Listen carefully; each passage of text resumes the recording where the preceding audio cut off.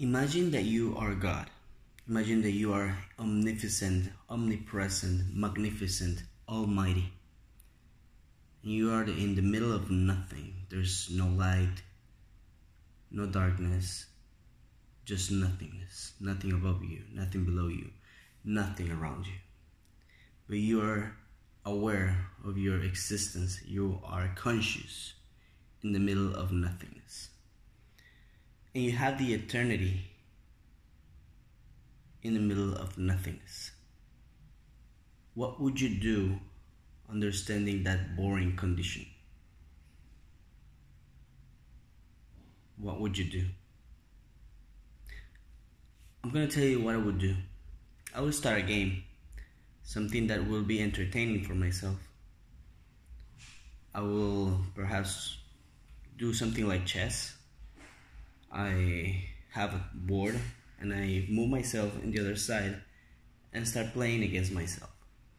After a while, I realized that if I know what I'm gonna do on the other side, what is gonna be my next move, the game becomes boring and not entertaining. So I decide to make copies of myself and decide to forget.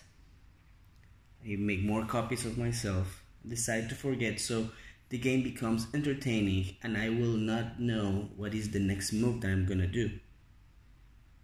I continue making more copies of myself and voila, humanity, planet Earth. I'd like to apologize because this game was supposed to be an enjoyable and happy game. However, we ended up creating this matrix that is running programs that are evil.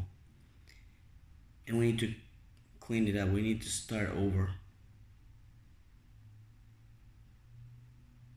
You are God, I'm God. We're all God. Different versions of God. It's just that we decided to forget. We don't remember.